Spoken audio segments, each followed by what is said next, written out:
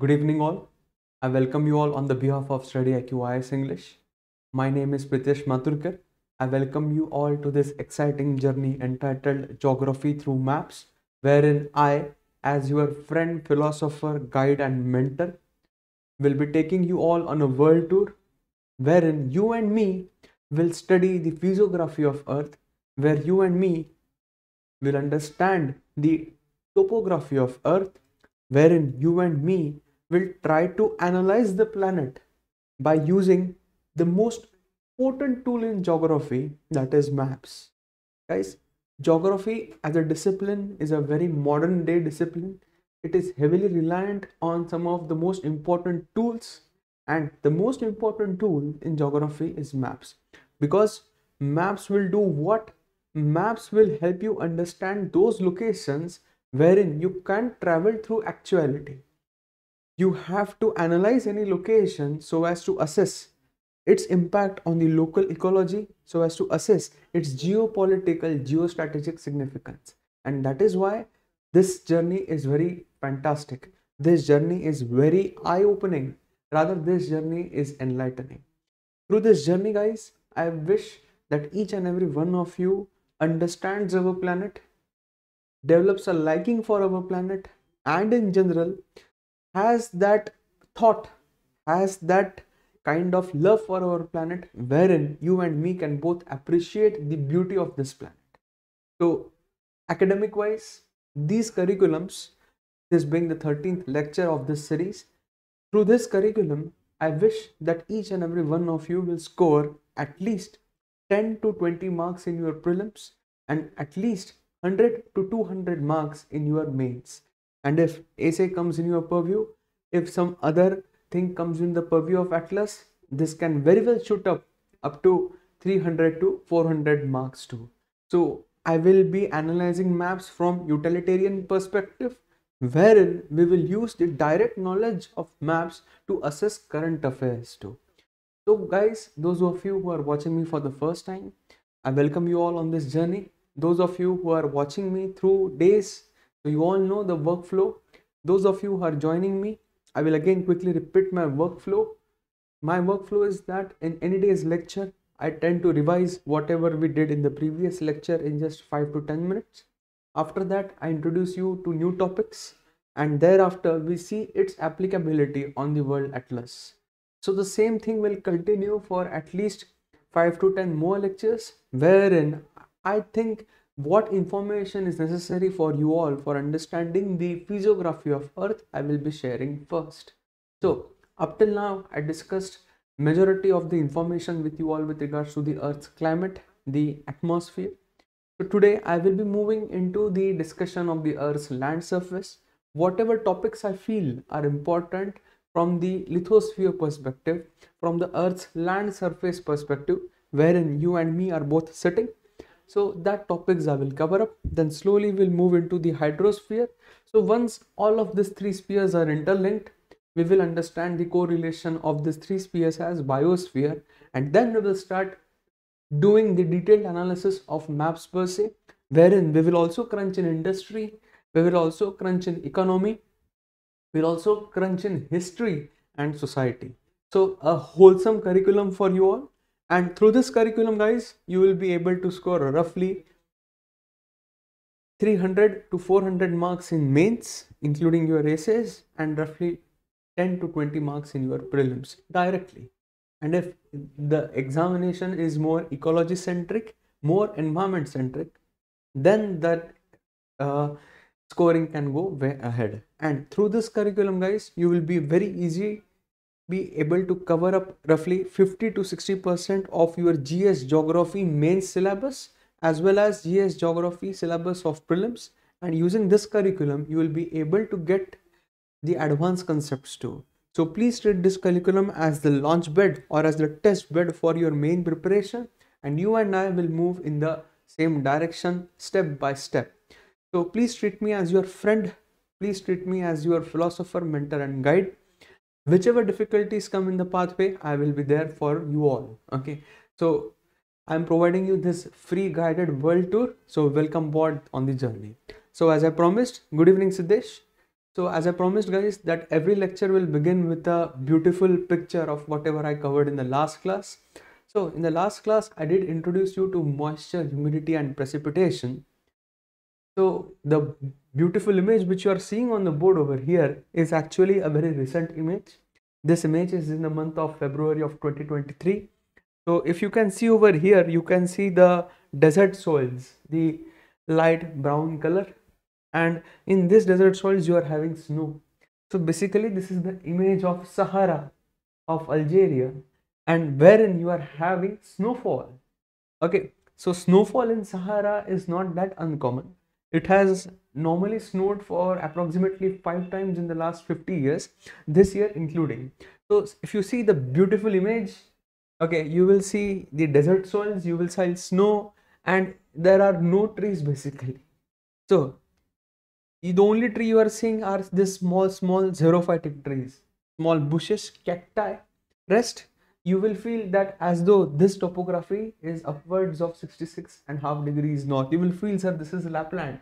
But no guys, this is not Lapland, this is Sahara. So Earth has got such beautiful topographies. And why do we have rainfall in Sahara? For that, you need to understand the position of the Sahara with respect to the Andes. So when we will do the detailed analysis of African continent, these things will be clear to you. Okay. So before I begin, I will likely like to introduce myself again. My name is Pritesh Maturkar. I will be your primarily faculty for handling the GS part of geography. And if things move ahead, we will be also dealing with the options too. So you can reach out to me on Telegram. The name of the channel being Geography by Pritesh Maturkar. Okay. You can reach out to me on this channel by doing a global search at Geography by Pritesh on your Telegram. So in this channel guys, I normally post one link, one PDF or one video in roughly 1 or 2 days. So in a month you won't be having more than 20 to 25 entries. I'm not a faculty who believes in crunching as much information as possible because you and me will be moving together. So please join this channel if you want to have the most relevant discussions that are happening in the field of geography, in the field of environment and in the field of ecology. So whatever information you will get in this channel, roughly 80% of it will translate into your mains and prelims. So it is in your best interest and also in my best interest that we have this quality assurance check. If you see the products which you buy, any product if you buy, so there it is written QC pass. So QC pass is quality control pass. So any content that you are watching, including mine content, should be quality control checked. So that is my best endeavor with you all, that we all do the quality control analysis from my end too and your end too. Okay. So before any ado, let's begin with the discussion of today's lecture. So before that, I will quickly like to revise whatever we did in the last class. So in the last class, guys, I did introduce you to the concept of moisture, humidity and precipitation. Okay. And in that concept, I introduce you to the measures of measuring moisture, humidity, precipitation. Okay. So moisture is basically the water vapor content in the atmosphere, the water vapor content in the air pocket, and the concentration of this water vapor will vary from location to location. So if I consider the equatorial areas, okay, if I consider the equatorial areas, so equatorial areas will have high water vapor content. They will have high water vapor content. Why they will have high water vapor content? Because of direct insolation of the sun, which is almost 90 degree. Because of this, you are having intense vertical convection. So the equatorial areas will have water vapor content. As you move towards the tropical areas, okay, as you move towards the tropical areas, the water vapor content will reduce. Why? Because of subtropical high pressure belt, and because of high pressure conditions, there is very less kind of convection upwards. The sun is shining directly, it is inhibited cloud formation. So whatever moisture you have, it directly evaporates under the scorching heat of sun. So Because of this, because of less rainfall, because of scanty rainfall, these conditions or the air in this part of the world is very much less saturated with water vapor. So equatorial regions will have water vapor content in upwards of 4 to 5% of the atmosphere, whereas these subtropical hot deserts will have almost 0% of moisture. If you go towards the polar areas, the water vapor percentage will vary from location to location. You remember we discussed fronts. So those areas which are coming under the influence of fronts, there you can have high water vapor content. Whereas if you in general go towards the poles, the atmosphere will be largely dry because it being very cold, it being extremely high pressure zone. So this is the moisture. So how can you measure this? Okay, how can you measure? So we discussed absolute humidity, we discussed specific humidity. Absolute humidity, specific humidity is basically expressed in gram per cc. So the amount of moisture in one volume unit of air, or the amount of moisture upon the weight of the moist air. So these two measures, they are not helpful for us predicting whether you will have rainfall or not, whether you will have precipitation or not. For you all to understand whether you will have precipitation, you need to have a more accurate measure. That accurate measure I gave you was the concept of relative humidity. So what is relative humidity, guys? Relative humidity is the amount of water vapor present in the air upon the moisture holding capacity of air. Okay, moisture holding capacity of air. Okay, moisture holding capacity of air into 100%. So relative humidity is expressed in percentage terms. So basically we are diagnosing what? So if I'm holding an air pocket, let's say I'm holding a cup of air pocket. Okay. So the capacity or the moisture holding capacity of that air pocket or that cup is 500 ml. And if you have water vapor saturation roughly 400 ml. So will you have rainfall? No. Why? Because air is not yet fully saturated. The excess water vapor will not come down as rainfall. So you need to now do what? You need to physically add up the moisture so as to have rainfall. So will rainfall occur or not? That will depend upon how much the air is saturated. And herein the reference of relative humidity will come in hand. So if I take you to equatorial locations, guys, and if I give you the percentage relative humidity, and it is if upwards of 80 degrees or 80 percentage, not degrees, 80 percentage on the equatorial areas, it will indicate what? That you will have high chances of precipitation. Why? Because already the air is saturated, you are in the equatorial areas, so but naturally you are going to have precipitation. But if I take you tropical areas, if I take you the subtropical hot deserts, what is happening in the deserts, guys? The evaporation rate is very high. The air is very much less saturated with water vapor. Even though you have the air saturated with water vapor more than 50%, if the relative humidity is, let's say, 70%, even then there are very less chances of rainfall. Why? Because of continuous evaporation, because of the high pressure conditions. So in subtropical hot deserts, first of all, you won't find relative humidity in upwards of 60 to 70%. And even if you find this kind of relative humidity in the subtropical hot deserts, it's very difficult to have precipitation. So the chances are very less for such kind of thing. So the two things I opined in the last class, which you should consider for having rainfall or not. So the first thing should be that you should consider the latitude of a place. Then you should consider the relative humidity of that particular place. So if you open up the Google weather in your phones, guys, let it be Android or let it be iOS. So if I'm asking you a very plain simple question, that those who are watching me, Siddesh, if I'm asking you that will you have rainfall in your area? So first of all, you will assess in which area you are, which latitude you are, and then you will see the relative humidity percentage. So whether you should carry an umbrella or not, it will depend on what? It will depend on the relative humidity and the your latitude. So these two things you need to check.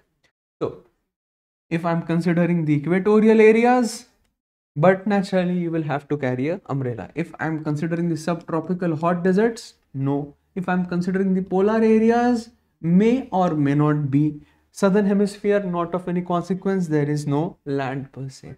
So we answered the question that whether you will have rainfall or not. But how can you have rainfall? How does rainfall occur in the first place itself? So for that, guys, I introduced you to two things. That for you all to have rainfall, you have two options. What are those options, guys? The first option being that you physically add up the moisture. You add moisture physically. You add moisture physically. So you have a cup of air pocket, and in that you are continuously adding. So 500 ml is the saturation or is the capacity of the air pocket, and you have added 600 ml. The excess 100 ml will come down as what? It will come down as rain. Or the second option is that instead of physical addition, you do what? You reduce the moisture holding capacity. You reduce the moisture holding capacity of the air packet. So if you reduce the moisture holding capacity of the air pocket, you can achieve this by how? You can achieve this by lowering the temperature or by condensing the air pocket. So if you condense the air packet, if you lower the temperature of air pocket, cold air will not hold a high amount of moisture. Warm air, it being expanding, it will hold more amount of moisture, whereas cold air is not that sufficient in holding the moisture. So as you start condensing the air pocket, its capacity to hold moisture will decrease. So now if you start condensing the air, its capacity is decreasing. So even if the air pocket is less saturated with water vapor, you can have rainfall. Why? Because you have decreased the moisture holding capacity of the air pocket through cooling the air packet. So again, the same example, 500 ml cup, the moisture in that cup is roughly 400 ml. Can you have rainfall? No sir, no madam. So now what we are doing, we are reducing the capacity, the moisture holding capacity from 500 to, let's say, 300 ml. Why? How? By lowering the temperature. So as soon as you lower the temperature of the air packet for the same amount of saturation, that is 400 ml, your now new capacity is 300 ml. So the excess 100 ml will come down as rain. So this is how you will have occurrence of rainfall. And I did discuss, guys, that rainfall, you can have the rainfall in different forms. The water vapor can condense and can come down in different forms.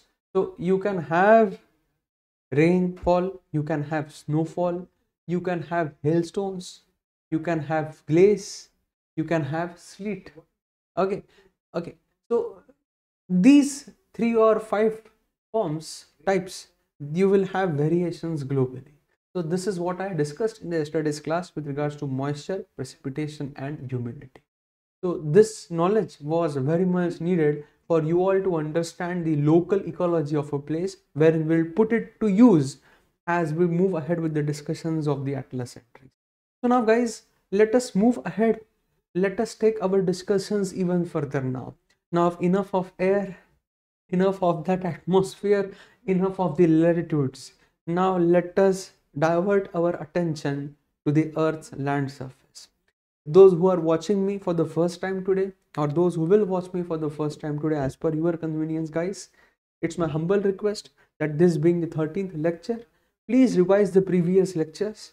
Okay, in any lecture, I tend to introduce you to new concepts for roughly 20 to 30 minutes. So revision of the past 30 lectures will not be that difficult for you all. Please do this, because this will serve as the foundational basis for your geography discipline and also for environment and ecology. Mind you, guys, civil services examination is ever evolving. Okay, it is becoming more and more analytical. Dare I say, don't get frightened. This being an open platform, it is actually becoming difficult. I'm not frightening you guys, I'm not threatening you, but it is becoming a little bit difficult. Difficult for whom? Those who don't see this discipline the way it is need to be seen. Okay, see, geography is a very beautiful discipline. You need to understand the intricacies of it. Once you start enjoying this, then there is nothing for you who is stopping for scoring good marks. So just enjoy it, guys. Okay, and if you are not enjoying, even if after getting such a good guide you are not able to enjoy, so do forced enjoyment, because it's the philosophy of life. Things which you can't change, you have to start enjoying. Okay, so please remember this as my golden words. Things which you cannot change in life, start enjoying them. So you have to prepare geography, you have to prepare environment and ecology. It will be my ultimate effort that I wish that each and every one of you should enjoy this discipline. But if somehow you are still not able to, guys, so do it. Do forced enjoyment. Okay, that's a philosophy of life. Jokes aside, now let's move ahead with the discussion of the Earth's land surface. So from today onwards, guys, I will be focusing majorly on the lithospheric parts. Again, I will be using the knowledge of the 11th NCERTs and the book entitled Certificate Physical and Human Geography by Goncheng Leon. And I will keep on adding some of the advanced level concepts too, and some of the current affairs too, as and when I need. So bear with me. Let's start the beautiful journey of analyzing the land surface that we have. Okay. So guys, the way you are seeing the world on your screens now. Okay. So if you see this, you will say, sir, these are the continents. So you have North America, you have South America, you have the great continent of Africa, you have Europe, you have Russia or Eurasia, you have the continent of Asia. So Asia will also include Russia. You have the continent of Australia, and you have the continent of Antarctica. So if I'm painting a picture of the Earth's land surface for you all, so in totality we'll say that there are 7 major continents. Okay, out of this, the biggest continent is that of Asia. Okay, so the Asian continent will be the biggest continent of all. Okay, if you see on this atlas, the way you are seeing on the board, you will see that the size of Africa is comparable to North America or South America. But in practicality, guys, Africa holds for approximately 20% of world's land area.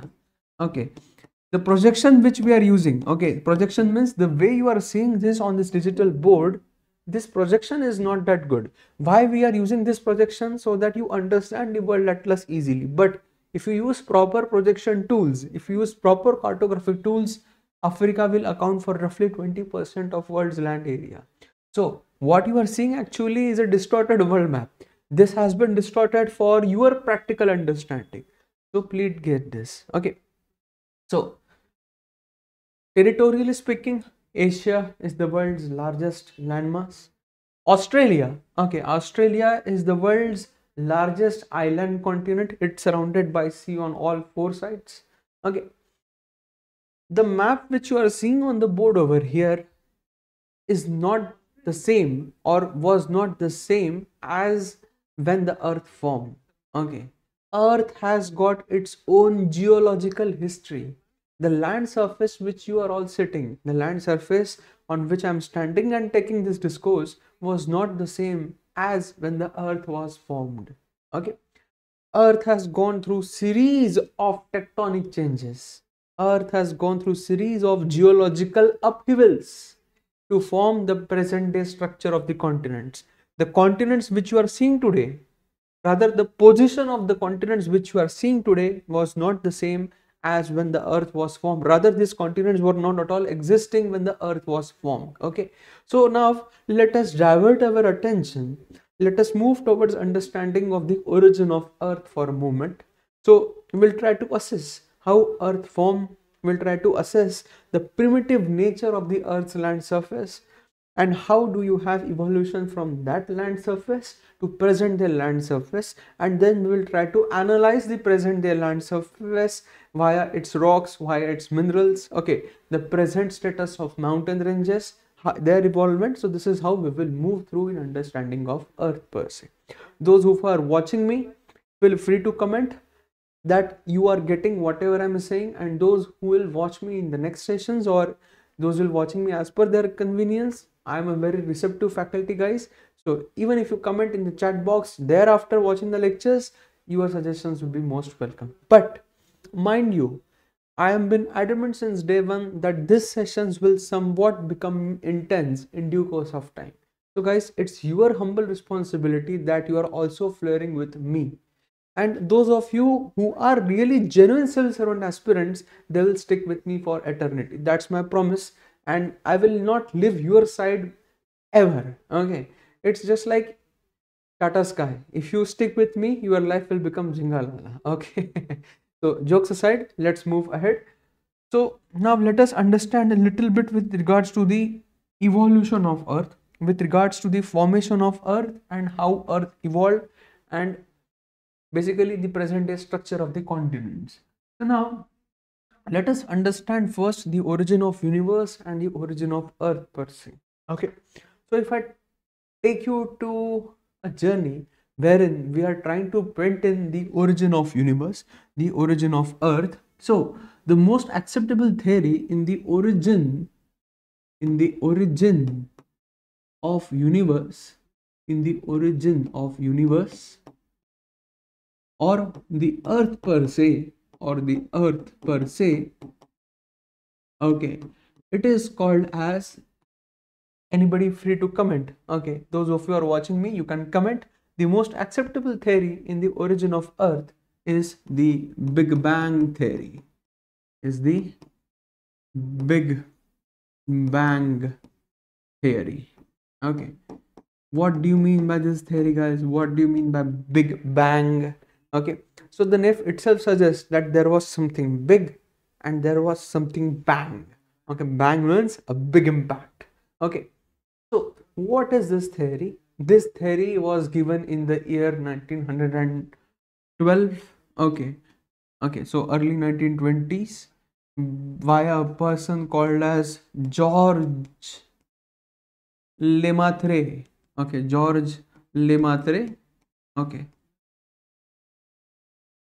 by a person called as George Lemaitre, and you have various contributions to this theory. So the most notable contributions being the contribution of Albert Einstein, the contributions of Stephen Hawking. But the first conceptual idea of the Big Bang was given in the year 1912 via a person called as George Lemaitre. What did this person opine? This person opined that the universe began from a singularity. It began from a single dimensionless entity. So, if I'm considering this single dot on your digital board as a single dimensionless entity, okay, so this is single dimensionless entity. Okay, dimensionless entity, and this entity will have what? This entity will have infinite mass. This entity will have infinite mass, and this entity will have infinite gravity too. Okay, nothing can escape out of it. This dimensionless entity is having infinite mass, infinite gravity, and this single entity is now undergoing sudden cosmic expansion. It is undergoing what? It is undergoing sudden cosmic expansion.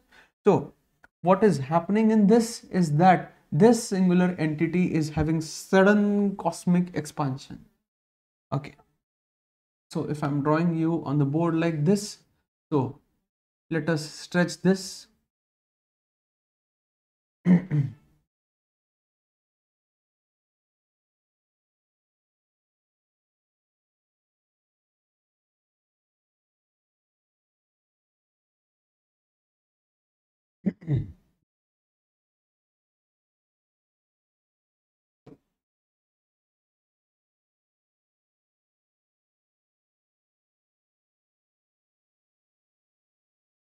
Let's use this board to its proper potential. Let us start to appreciate this. So this singular entity is having what? It is having sudden cosmic expansion. So if I'm drawing this entity again, so from this singular dimensionless entity, you are having a sudden cosmic expansion. You are having a sudden cosmic inflation. You have a sudden cosmic inflation. Okay, so from this singularity, or from this singular entity, you have cosmic dust being thrown out, you have celestial bodies being thrown out, and as they are thrown out, as the bodies are thrown out, these bodies will coalesce, these bodies will fuse together to form the earliest of galaxies, to form the earliest of solar systems, and the earliest of stars and the planets.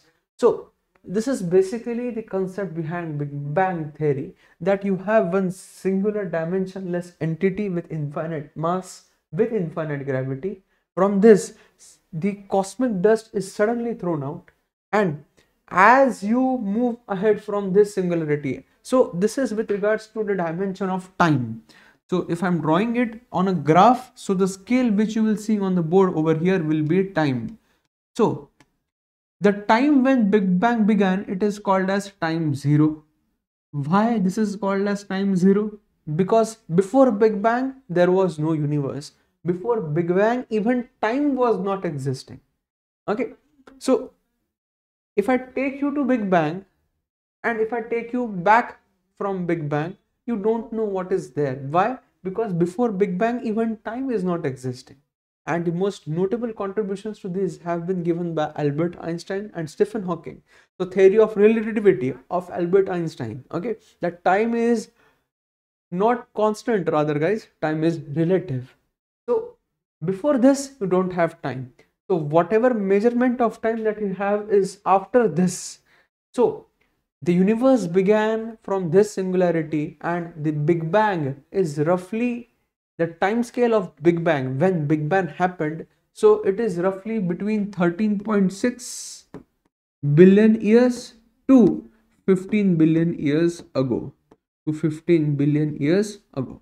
So roughly 13.6 to 15 billion years ago, Big Bang happened. From this, you had the cosmic dust, you had the celestial bodies being thrown out.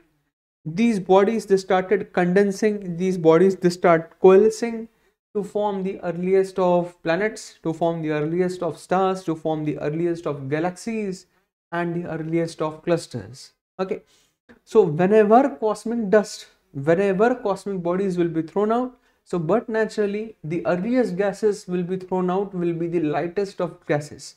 And you all know periodic table will start from the lightest of gases called as hydrogen and helium. So guys, that is the same thing which happened with Earth too. Okay.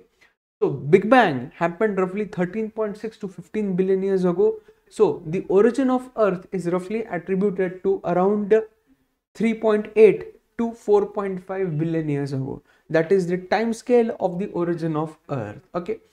So roughly 10 billion years after the formation of universe, after the beginning of universe, you have the formation of Earth. And guys, those who are listening to me, please treat this information with utmost respect.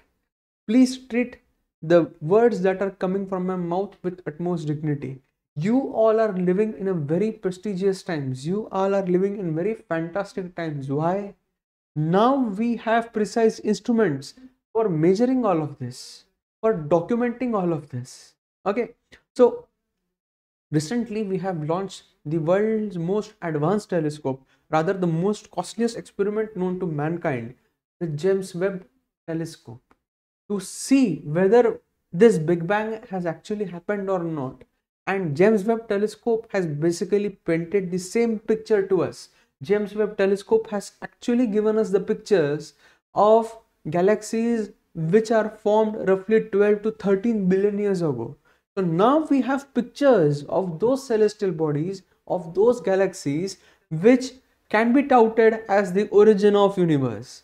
So now we have such technology that we can see that how everything began in the first place. So you are all living in very prestigious times. You should be extremely proud that where humanity has come. Okay, we came from chimpanzees, we came from the apes, and today we are able to assess our position in the universe. So today we are able to assess our position in the universe. So this is how the evolution of universe is. So the origin of universe is roughly 13.6 to 15 billion years ago. and the origin of Earth is roughly 3.8 to roughly 4.5 billion years ago. And the theory being Big Bang theory. Everything started from a single dimensionless entity with infinite mass, with infinite gravity. Prior to it, even time did not exist. Okay. So just for your uh, sake of understanding, just for increasing your curiosity, so a book I'm recommending to you all for the first time through these lectures, and the name of the book is Brief Answers to Big Questions by Stephen Hawking. Okay, it was the last book ever written by Stephen Hawking. So in that book, he has answered 8 questions, like as to how did everything began, do you believe in God, or what was there before the beginning of universe. So just read that book, it will increase your curiosity for understanding the earth as well. Okay, so please remember guys that the origin of earth and the origin of universe is attributed to a theory called as the Big Bang theory. And in Big Bang theory, everything began from a singular dimensionless entity with infinite mass, with infinite gravity, from which the cosmic dust, from which the cosmic bodies were thrown out, they coalesced, they condensed to form the present day part of the universe. Okay, and you all know the lightest of elements will be hydrogen and helium. So everywhere if you go in the universe where you find big clusters of stars, there you have big nebulas. Nebulas are basically massive amorphous clouds of hydrogen and helium which are condensing. So similar thing happened with Earth too. Okay, so now let us move ahead. Let us understand the origin of Earth. Let us understand how everything began and what is the present status of Earth per se. Okay, so if I now consider the planet Earth, okay, so the planet Earth basically originated from a very primitive state. It basically originated from the lightest of gases like hydrogen and helium. So if I'm considering the origin of Earth, okay, so the origin of Earth can be roughly attributed to around 3.8 to 4.5 billion years ago. Billion years ago. And the most acceptable theory for this is the Big Bang theory. Okay, guys, see, geography is a ever evolving discipline. My knowledge, or rather the world knowledge, is based on present day understanding of the universe using present day technology. It might happen guys that 100 years from now, 200 years from now, we will have some another important discovery. Why? Because technology is evolving. So as technology evolves, our understanding of the world also evolves. So it might happen guys that Big Bang theory will become irrelevant in 100 years or 200 years. So then new theory will come. My understanding of universe, your understanding of universe, rather the present day understanding of universe of majority of the world scientists, majority of the world's geographers, historians, okay, everyone is based on this theory only. Okay, so the Big Bang theory. Okay, so Earth was nothing as we see today. Earth was basically a coalition of the lightest of gases like hydrogen and helium. So Earth was basically a giant amorphous cloud, giant amorphous cloud of the lightest of elements like hydrogen and helium. Okay, these elements, they start what? They start coalescing, they start condensing, and they start accreting. So you have accretion of these elements, wherein these elements start fusing together. Okay, so as elements start to fuse together, you have formation of new elements. So you move from lighter elements to heavier elements. Okay, and as these elements fuse, the earth slowly starts to take shape. Okay, so the most important theory with regards to the origin of earth, in consonance with the Big Bang theory, in consonance with the Big Bang theory, the name of the theory is the nebular accretion process. So if you want to understand the present day status of Earth, so in consonance with Big Bang, we also need to study the nebular accretion theory. The name of the theory, guys, it is called as the nebular accretion theory. What do you mean by nebular accretion theory? Nebular accretion theory. Okay, so this theory will give you answer as to what is the present day status of Earth and why Earth is still called as a planet which is still solidifying, which is still condensing. So nebular accretion theory states that Earth basically was formed out of the coalition, out of the condensation or accretion of the lightest of elements like hydrogen and helium. These elements, they started to spin. This giant amorphous cloud, they all started to spin. As they started to spin, okay, the process of coalition, and accretion, okay, process of coalition and accretion began. Okay, the process of coalition and accretion began. Okay, so you have what? You have basically a giant cloud of hydrogen and helium. This giant cloud of hydrogen and helium, it starts to spin, it starts to swirl because of the gravity of the sun, because of the gravitational forces of the universe. And as this starts to churn, the lighter elements, they start fusing together to form bigger elements. And as the mass increases, as the density increases, the Earth's structure comes into play.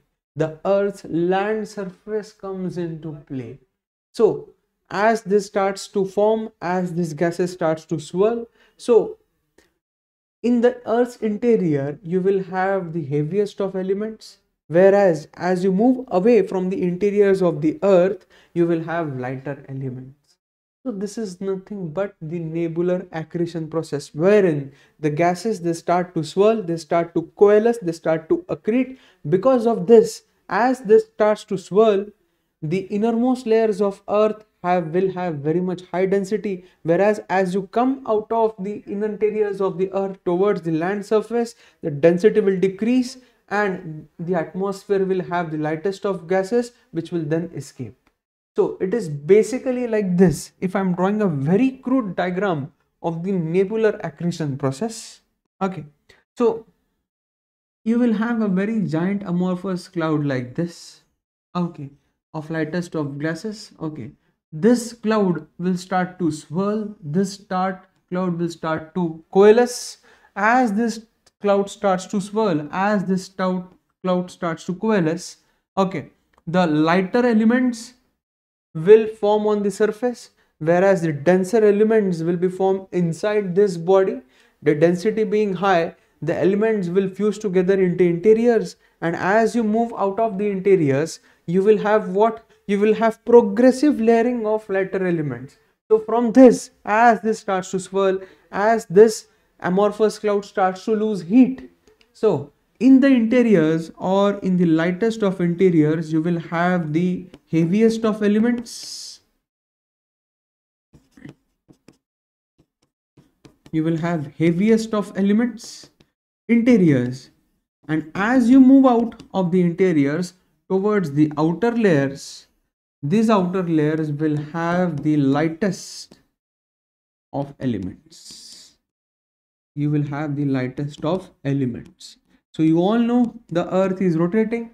You all know the Earth is spinning on its axis. The Earth is still in motion, indicating what? That the nebular accretion, the accretion of this hot, dense nebula. Okay, we are considering the formation of Earth. Okay, these gases were very hot. They started to swirl, they started to swing, and this process is still ongoing. The nebular accretion process of Earth, guys, is still ongoing. Don't forget this. Hence, today the Earth's core is spinning. You have the outer core and you have the inner core. The outer core is spinning inside the Earth, indicating what? The Earth's nebular accretion is still going on. So if I'm trying to paint a picture of what is nebular accretion is nothing but the process where the heaviest of elements coalesced into the innermost layers, and as you move out, the density of the elements decreases. As you move out, the density of the elements decreases. So if I paint a picture of the primitive earth and of the present day earth, so let us paint a picture of primitive earth versus present day earth. Let us do a crisscross comparison. Okay, so for that, let us use some of the geometrical tools that we have. Okay, so I'm dividing the digital board into two parts. Okay, so this is the primitive earth. This is the primitive earth. Okay, and this is the present earth, the earth which you see today. Okay, present day earth. Okay, so if I'm showing diagrammatically, the primitive earth was nothing but a giant amorphous cloud of the gases like hydrogen and helium. These gases started to swirl around them. So this being dense hot dense nebula. Okay, hot dense nebula. This nebula, it starts to swirl, it starts to accrete. Okay, it starts the nebular accretion. Okay, it starts coalescing.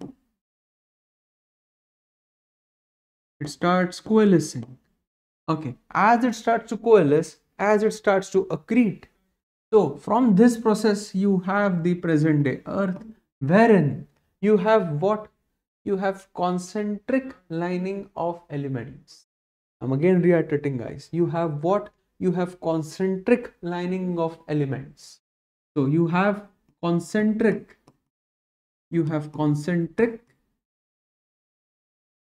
lining of elements. You have concentric lining of elements. What do you mean by this? So if I'm drawing the present day earth shape for you all, okay, so the present day earth shape is like this. So this is the innermost core, this is the outermost core.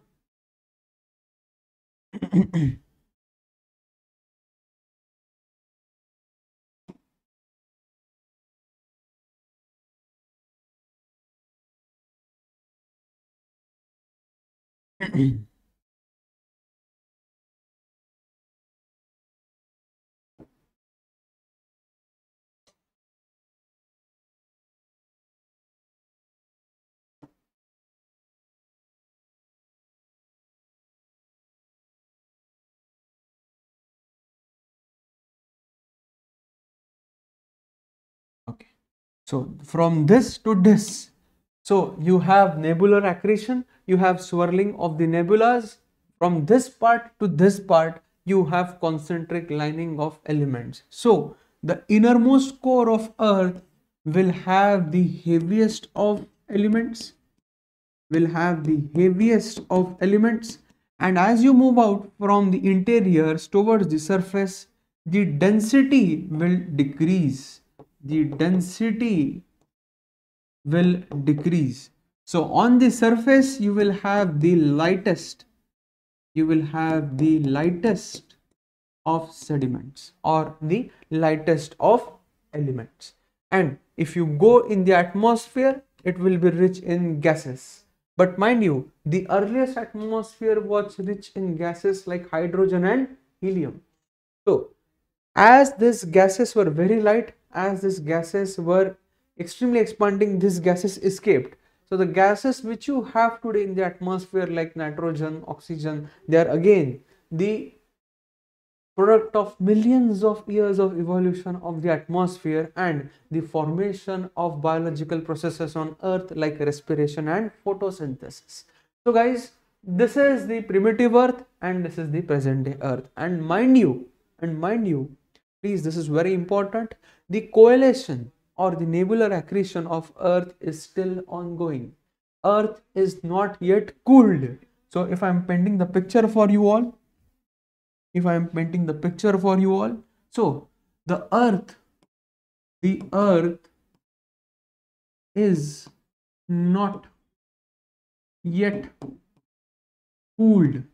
Okay, the earth's nebular accretion, the earth's nebular accretion, the earth's nebular accretion is still ongoing, is still ongoing, is still ongoing, indicating what?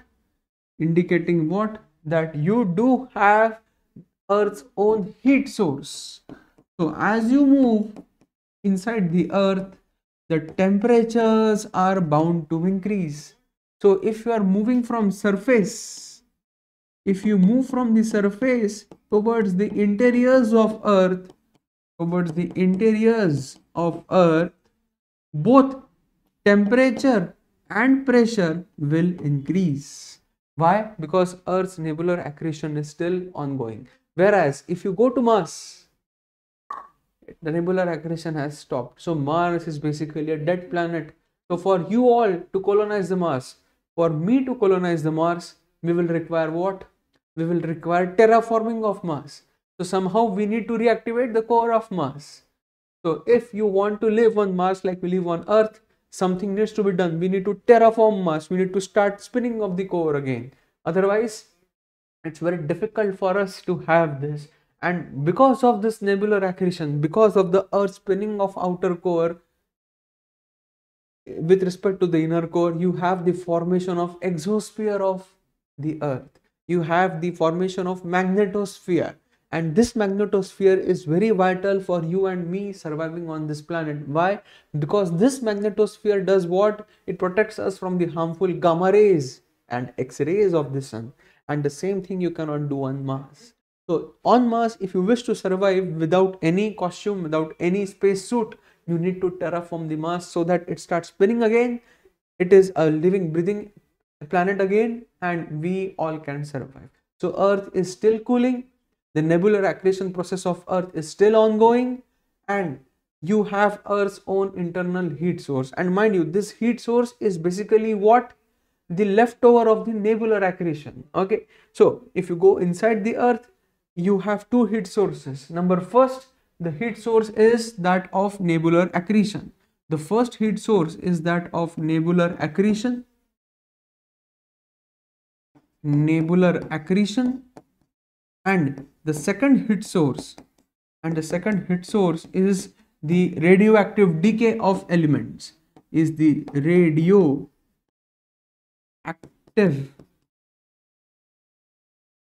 decay of the elements. So you have radioactive elements inside the Earth's surface, like uranium, like krypton, okay, like thorium. All of them have their shelf lives. So these elements are undergoing nuclear disintegration. So that are the two heat sources with regards to Earth primarily. So the present day Earth that you see is basically the fallout of the nebular accretion process. Okay. So in the interiors, you will have the heaviest of elements. As you move out, you will have the lightest of elements. And the land surface which you see today, the land surface was not the same as it was before. Before, it was a very primitive land surface, very thin crust. The crust which you see today has again gone through evolution of millions and millions of years per se. So tomorrow's class, we will discuss the evolution of Earth's crust. We will try to apply that knowledge in our understanding of Atlas. So tomorrow will be the first class when we'll start discussions of mountain ranges, wherein I will take you on a world tour of different mountain ranges, their orogeny and their time scale of upliftment. Okay, so tomorrow's class becomes very, very paramount, guys.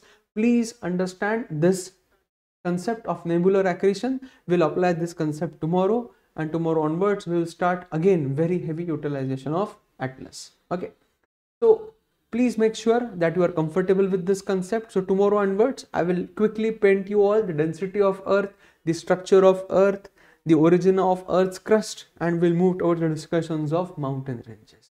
So before closing it off, I will again like to reintroduce myself. My name is Pritesh Maturkar. Okay, You can all reach out to me on Telegram via a channel called as the Geography by Pritesh Maturkar. For joining this channel, you can just do a global search on Telegram at Geography by Pritesh. I will be your primary faculty for handling the current affairs of geography as well as your GS discourse. And again, home assignment today for you all, and a very good current affair. And from this current affair, I will begin tomorrow's session, that for the first time we have discovered another layer inside Earth. It is called as the true inner core. Okay, so that information I'll be sharing today on this group.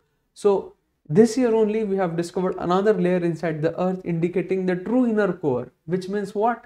That inside the inner core also we are having even more denser inner core. So again, I told you guys, geography is an ever evolving discipline, and in this discipline you need to have the basis of technological innovations. So the more the technology, the more will be the evolution. So on the behalf of StudyIQ IAS English, I thank each and every one of you for watching this lectures. Those of you who will watch me on a later date as per your convenience, I sign it off for today. Please keep on working hard and smart, and do not leave consistency. That is the need of the hour. So all the best to everyone. See you all tomorrow sharply at 5 p.m. Thank you.